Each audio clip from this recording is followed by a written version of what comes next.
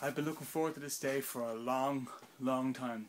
Now, early on in my videos, if you remember, I talked about Model 2 consoles, like the NES-2 and the Sega Master System 2, and they're really much better. I mean, the NES-2 and the Master System 2, they only outputted RF, which is probably much the most crappiest reason to own one. But I sent my Nintendo 2 away, and it came back, and looky, modified.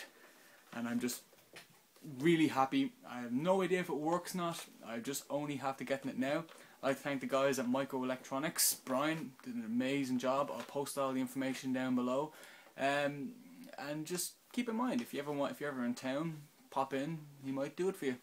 He did it for me at a very affordable price.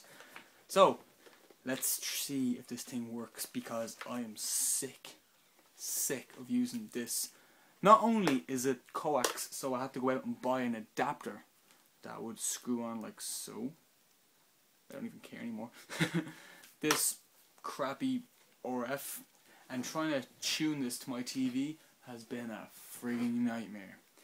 It didn't even get a proper good signal, and 9 out of 10 it would go from somewhat reasonable, pixelated, line, fuzzy kind of colour to just black and white, and it would shut off really. Just get a clear black screen and you'd hear That's what's known with these Nintendo 2s. All depends on what region you live in. Now these are only American and Japanese, I believe. So over here in the PAL format of EU, bit of a tall order. But luckily with AV, it's universal! So let's try it out. Okay, so I'm gonna bring the camera here so we can have a look-see. I'm very excited. And the tripod is stuck. Okay, here we go. NES model number 2. So, in modifying it, the guy Brian, he added a 3.5 headphone millimeter jack. And when I first saw that, I was thinking, wait, hang on, do you just give me audio? And he goes, no, you need to get one of these special cables. I'm pretty sure you've seen them before. It's a headphone jack to RCA composite, which is pretty similar. You can find these in any store, they're not that expensive. So this end would plug in like so, to the back. Very tight fit, I must say. That's what she said. Oh, and the power, of course. Power. Okay. You turned on, you're turned on. I'm turned on. And this would go into the deposit cables, would go into the back of the TV. Now, although the Nintendo 2 and the original Nintendo only outputted mono, by plugging in both L and R, I'm getting simulated stereo. So it's not real stereo, but it's just mono coming out of both left and right speakers. So it's kind of cheating it a bit, but who really cares? So anyway, got it all lined up there. Nice big blue screen of death behind me.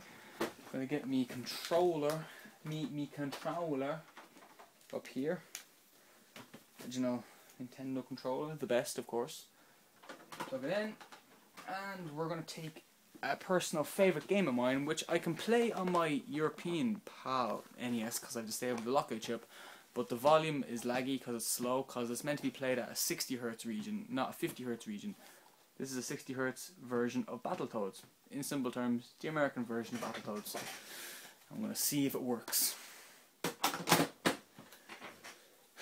Fingers crossed.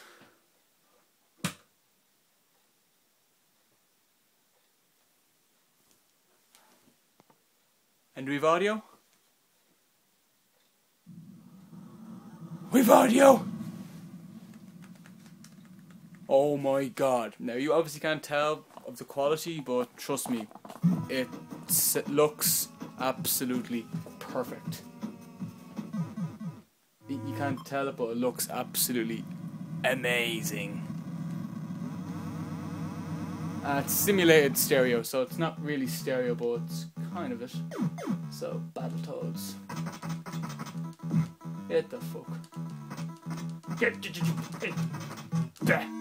And the best pause feature ever. Yeah, I kind of stole that from the Angry Video Game, but I'm sorry. So anyway, that was an American game, so that works. I'm really excited. And best of all, I can record from my games now, so I can record proper American games without having to, you know, speed up the music, which has always been a pain in the ass to do. And just for shits and giggles, let's see what a European PAL game would look like on the NES-2. So pretty much I'm plugging a PAL game into an American console. So this is going to be Mario on speed. You can tell it's fast. Okay. Oh, okay. Mario Brothers, mega fast version. Here we go. Jesus Christ! Ah! Slow down, Mario. The fuck you? Slow down. Slow down.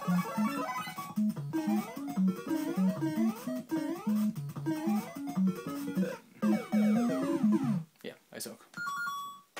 So, the NES Model 2 finally got AV added to it, and I'm really, really, really thankful. Guys at Microelectronics, you did an amazing job. I'm so happy. Thank you so much. So anyway, this has been some random Irish guy with a quick look at my NES Model 2 with AV mod. If you have a Nintendo 2, do it. You owe yourself to get it modded for AV, because it's probably one of the most coolest, most easiest, efficient, best looking, I agree, Nintendos out there. It's not that expensive. If you know anyone that's good with a soldering gun, I mean, I tried to get it done myself, but I was holding the soldering gun and looking at the schematics and going, yeah, I can just see this going bad. So I'd rather pay someone that has professional, you know, I'd rather pay someone who's professional and do it. So anyway, I did that, and it's turned out to be brilliant, really. And I'm pretty sure if anything goes wrong, I hope not, I can bring it back and he'll update it or whatever. If you have an NES2, get it done. I'm telling you, get it done. It's amazing. It's been some random Irish guy. Thank you so much for watching.